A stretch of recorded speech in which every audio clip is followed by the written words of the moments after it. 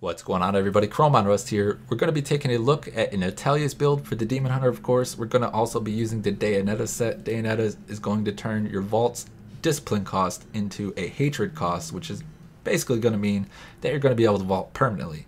The faster that you can vault, the more you're going to be able to reduce the cooldown on your Reign of Vengeance. The more you can reduce the cooldown on your Reign of Vengeance, the more damage you're going to be able to deal. We're going to be getting into all that and more in this guide, so we're just going to jump right into things. Now, your Danetta set is going to leave a clone of yourself behind after you vault, as well as give you the Rattle and Roll rune, and then 2-piece is going to remove the discipline cost, and it's going to give your vault a hatred cost, so you're going to be able to spam your vault constantly. So this is going to be a physical based build in Natalya's. I do know it's new, so I'll just go over it one more time, at least for this video.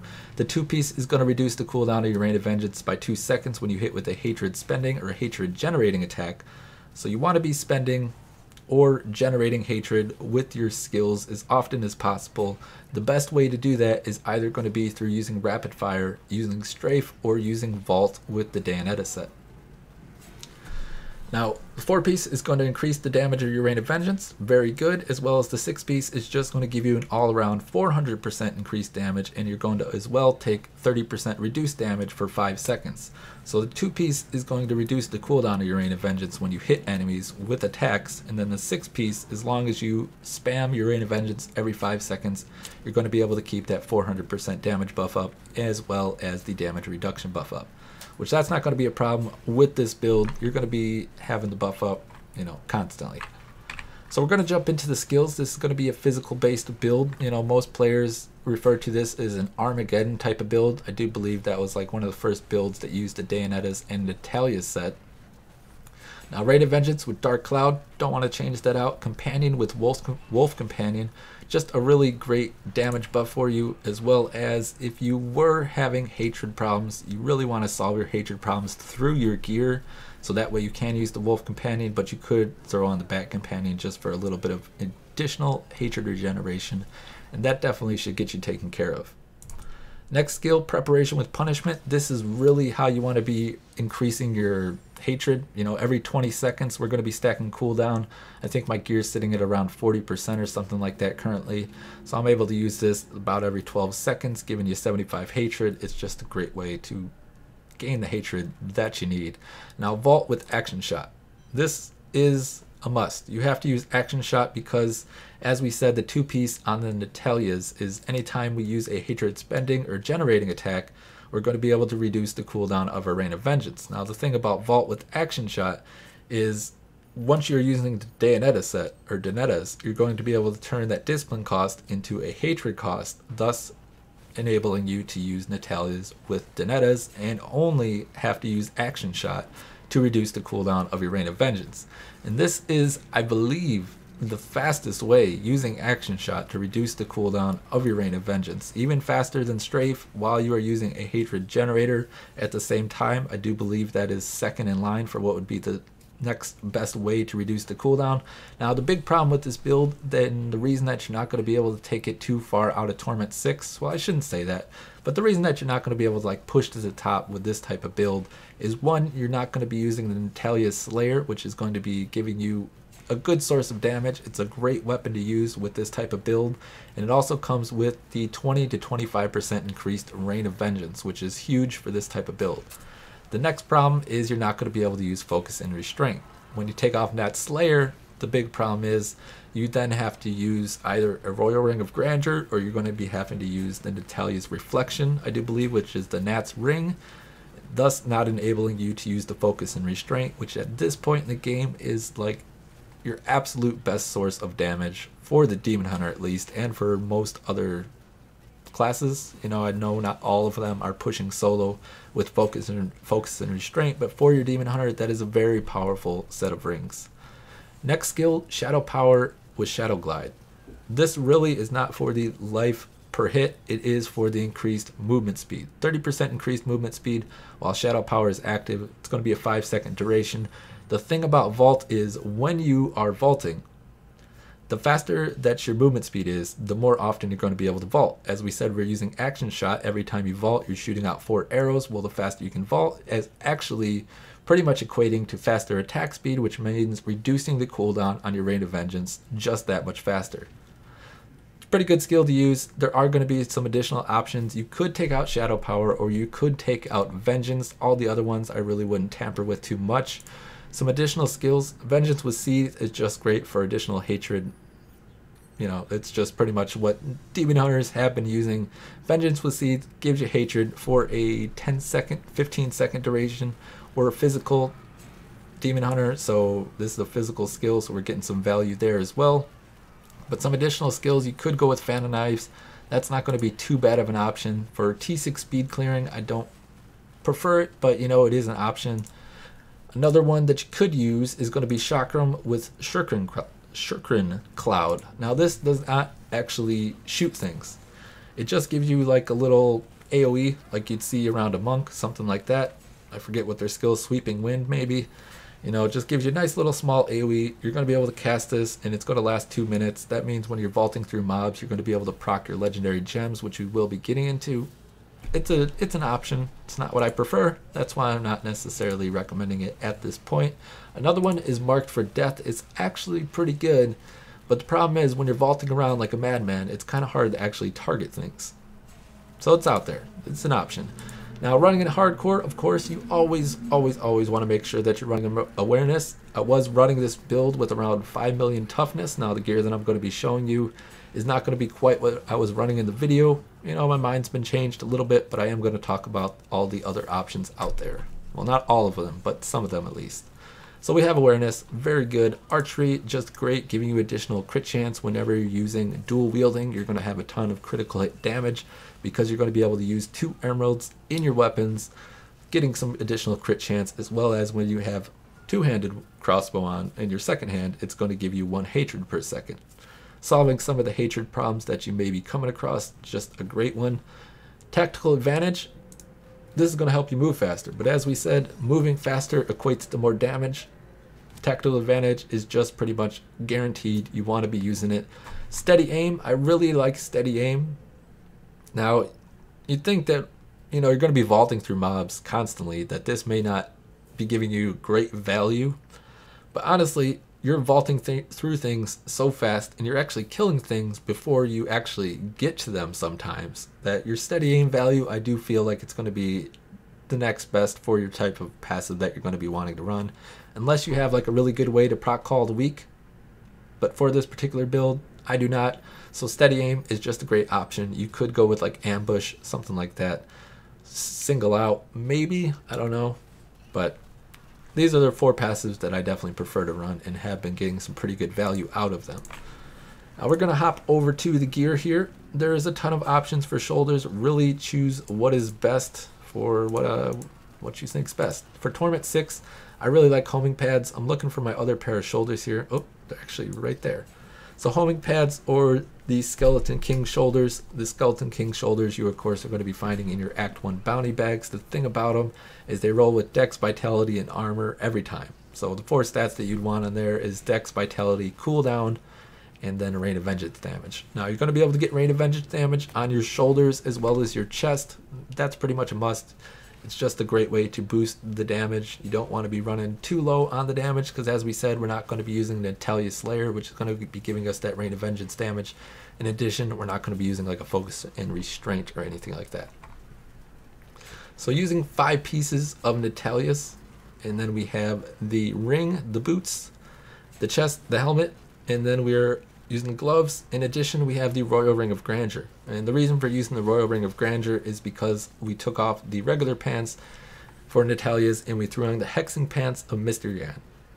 For Natalya's build, one that's very mobile, using Hexing pants has just been a great way to just boost the clear speeds for me. So I guess this is kind of where, I don't want to say my build varies or whatever, but this is kind of where I guess players vary on what they feel is the best way to support the Danetta set. There's a bunch of options out there, and I do want to talk about at least a couple of them. I do feel that I do want to talk about the weapon statistics, stats that you're going to be wanting on there as well, but with the Royal Ring of Grandeur, you could as well use Marauders. Marauders 6-piece, as I talked about in my last Natalya's build video is just really great. Being able to use all 6 companions, giving you toughness, giving you hatred, giving you regen, pickup radius, all that type of good stuff. Marauders is an option. I just feel like you're then going to be sacrificing damage, not going with the hexing pants. Oghild's shoulders and bracers. This is going to be another pretty good option for the shoulder slot. For the bracer slot though, you can see that I am actually using the War Chechens here. Every time you destroy a wreckable object when you're in T6 and you're just basically running through the map, you're going to be destroying destructible objects all the time with those 4 arrows that are going to be coming from your action shot, as well as with your Rain of Vengeance, all that type of good stuff. Things are going to be breaking all the time. As we said, movement speed is going to be equating to more damage. More damage just means faster clears. Moving faster, you're just speeding up the build, giving yourself movement speed.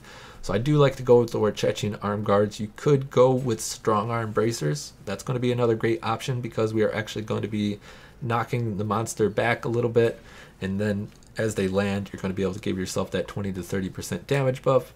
Ancient Parthens for increased survivability. If you're running this in Torment 6, you definitely want to take those out of the equation. Reaper's Wraps, if you're really having some kind of hatred issue, there's probably, you need to figure out what the problem is going to be with your gear, but in the meantime, if you're, lagging a little behind, you don't have the best of gear, Reaper's Wraps would definitely be an option. Now for the belts, there's a ton of belts that are real good. Pretty much, there's like 6 belts, maybe even more, that I would recommend you using. Crashing Rain is a very good belt. It's probably the best belt in this list. The reason that I don't use it is your damage is just so high. You're moving so fast. Actually targeting with the additional 4,000 weapon damage that you can get on this belt is, I don't want to say it's hard, but it is going to slow you down if you are kind of trying to target things. Witching Hour, the increased critical hit damage is going to be great. Blackthorns. Now I would use Blackthorns if I were using the Blackthorns amulet. So if you're using the belt, I would definitely be using the amulet. Otherwise, there's no real reason to use the belt. The buff belt, increasing your movement speed, as we said, gain 25% additional run speed. Now you'd think, once again, you're vaulting through mobs all the time. You're actually vaulting through them so fast, and you're vaulting, when you're vaulting, I should say. When you're vaulting, you're actually invulnerable. So the mobs can't hit you while you're vaulting. When you're vaulting pretty much the entire rift, you shouldn't be getting hit too often. The biggest thing is going to be like when you stop your character on like a ground affix or something like that. That's normally when I see myself getting hit the most. Sash and Knives, being a physical build, we're attacking very often. Every vault, as I keep saying, is an attack. So every time you vault, you're going to be able to deal an extra 550% to 650% weapon damage as physical. Just another great option for the belt. The one that I've been preferring to run with, currently is the Harringtons. Whenever you click on a chest, whenever you click on a mob that's on the ground, some clickable object, getting that 130% buff as this belt has just means that everything you come across just instantly dies. As well as, you are in T6, you're farming extremely fast. Once in a while, it's not a bad thing to slow down and click on a chest. That's just going to be increasing your clear times. Since I've been using the Harrington and slowing down a bit to click on the chest, that has been giving me legendaries that weren't coming out of chests. Well, now they are. It's definitely something that I have noticed. So that's pretty much it for the belts. Amulets, there are a bunch of good options once again. As I said, if you're using Blackthorn's belt, you want to be using Blackthorn's amulet. If you have a Hellfire amulet, that is probably going to be your next best bet. And if you are using a Hellfire amulet, I would probably be looking for one with Hot Pursuit. Once again, increase movement speed by 20% for 2 seconds when you hit an enemy. This is going to be pretty much a permanent increased 20% buff the entire time. And then we have here the amulets, the rest of them. Hellfire amulet, as I said, is good. Flavor of Time, just getting some cooldown on there is really nice. Unfortunately, if this movement speed, this 11% movement speed was 100 critical hit damage, this would be a GG OP amulet, but it's not. So actually the Haunt of Axo is definitely better, or an immunity neck is going to be great. Now the thing about the Haunt, and the reason that I've been preferring to use it is, well, I got a good one.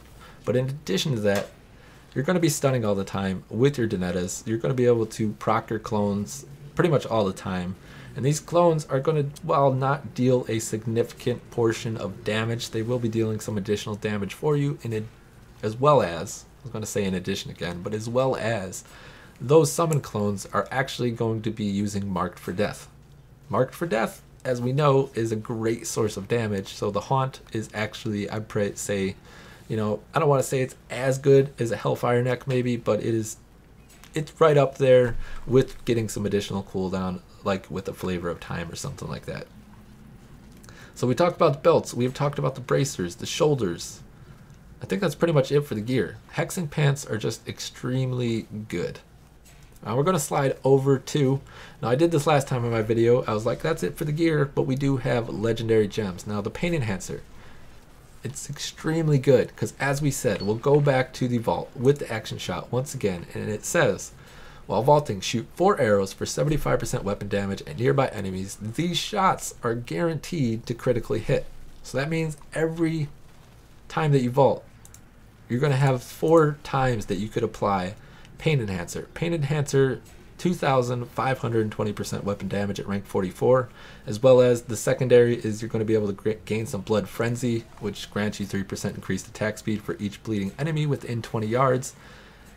You're not really going to be getting any value pretty much out of the attack speed. You know, when you do get a little bit, it's nice, I guess, but really turning those 75% damage action shots into almost 3,000% damage for each arrow.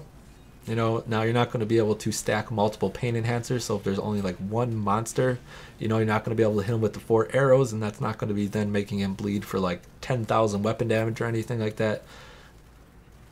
It doesn't stack. The next gem though, so we've increased our action shot to, you know, like 2,500 weapon damage, we'll say. In addition, once again, every time that you shoot with one of those shots, you're also going to be able to apply the gem of Efficacious Toxin. Poison all enemies hit, so you don't even have to crit with this, for 4,000% weapon damage over 10 seconds. So once again, now those 75% damage hits are up to like 6,500% weapon damage hits. In addition, if you wanted to throw on like a Sash of Knives, you're going to be able to increase that to around 7,000. So you're going to be able to make Vault with Action Shot do a tremendous portion of your damage. Now the great thing about this is Natalya's that 400% damage buff is going to be applying to your gems, and it's also going to be applying then to the poison. So you're going to be able to increase your poison gem, while you are going to want to increase your physical gem through your gear. You know, whenever you can get it on your amulet, your bracers, something like that, it's going to be great. Natalya's buff, bonus, whatever, is just a great thing. Now some additional rings, if you did not want to go with the Hexing Pants, last thing here, and then we'll just talk about the Paragon points, is the Obsidian Ring of the Zodiac. It's pretty much just like Natalya's buff. It's really good. I just feel like I was able to get more damage out of Hexing Pants. Actually, the Obsidian Ring of the Zodiac was so good, I felt that I was vaulting once or twice using a Rain of Vengeance, vaulting once or twice using a Rain of Vengeance, and the problem with that is I was actually slowing down my clear times because I could get my Rain of Vengeance back so fast. That was the only problem I really had with Obsidian Ring, is that it actually worked so good with this build, I had to stop too often to pause to deal a bunch of damage. Unity, if you're running solo, not a big fan, but if you need the survivability, by all means, definitely do use it. Or the Stone of Jordan, going to be another great option. One thing you will notice about this build is you do slow down on killing elites or Rift Guardians or whatever. Those are definitely, as always, you know, they're going to be your biggest thing that's going to be slowing you down. So Stone of Jordan's always a pretty good option. And now the Paragon points. There are some additional gems. You could use like a Gogaka Swiftness or something like that. That would definitely be one that I would probably be throwing in there, as well as Taeguk. Taeguk is also very good. The problem that I have with it in Torment 6 is every once in a while you're going to want to pick up an item, as well as when you're clearing a rift in just about a minute or so, you're not going to be getting full value out of the Taeguk because, you know, it takes about a minute or so for it to stack to full. Maybe not quite a minute, but you get what I'm saying. Taeguk, it's going to stack every time you vault. You're going to be vaulting a lot, but you're just not going to have the big chunk of damage as soon as, you know, you start the rift. Whereas the last gem, which once again I did not talk about, is the Bane of the Powerful. Gain 20% increased damage really what level it is isn't going to matter too much. In farming in Torment 6, you're going to be able to crush and just burn through elites tremendously fast. But as well as the secondary, which you will be getting quite a bit of value out of, increased damage against elites by 15%. So all the Paragon points, finally they are here. Making sure your movement speed is at a 25%. I have 12 for my gear, so getting 13% from my Paragon points. Just max out dexterity. Toughness is pretty much a joke. As I said, I was able to run this build in Torment 6 and greater F27. You know, I didn't really push it too much farther than that. With 5 million toughness, you know, in hardcore, it really wasn't that big of an issue. So last time I said you want to go for crit chance or crit hit damage first. Unfortunately, that was wrong. Cooldown is amazing. Absolutely amazing for Natalya. So go for your cooldown. Then either get your crit chance or your crit hit damage, whichever one you're going to be needing more. Then, you know, you can just fill up your attack speed. There are breakpoints for certain builds with Natalya's, but this isn't one that you're really going to have to worry about too much. I would then max out my all resistance, my armor, then my life percent, unless you were just really extremely low on life. But at the same time, if you are, life percent really isn't going to do that much. So usually these two survivability stats here are going to be your best bet. Then life regeneration last, utility, resource cost reduction, absolute must. Then I'd go for life on hit, and then area damage. Actually right now area damage is bugged, so you know you're not even getting full value out of this, so it kind of makes life on hit even more valuable. And then gold find, as I always say, is just kind of there. So that's pretty much it for the build. I know I said last time in my video that I was going to be covering Rift Guardians, and the reason that I did not, if you slide on over to DiabloFans.com, someone's actually been covering Rift Guardians, so I put my testing away for the time being. You know, I was looking through his guide. It seemed to be pretty good. Maybe I'll end up doing one of my own. Just wait a little while. Don't need to come out with one, you know, right after someone just did one. Give it a while. See how things work out. So that's going to be it for me. I am ChromeOnRust for Core Expert Gaming. This is an extremely fast Torment 6 build. Been having a ton of fun with it. If it looks pretty spammy, well, it is. It's kind of spammy, but the thing is, the more you actually start playing with the build, the less that it feels quite so spammy, I guess. And one pro tip with a build like this is actually paying attention to your minimap more than you're paying attention to what's going on your screen is actually probably a pretty good idea. I normally see myself focusing up in the upper left hand or upper right hand portion of my screen, and I'll just use my peripheral to look at, you know, the rest, because you're just moving so fast. It really doesn't matter the mobs or the affixes that they have or anything like that. You just kind of blow things up. So that's it for me. ChromeOnRust for Core Expert Gaming. Thanks for stopping by the channel. Give it a thumbs up if you would. I'm out of here, and you all have a great day.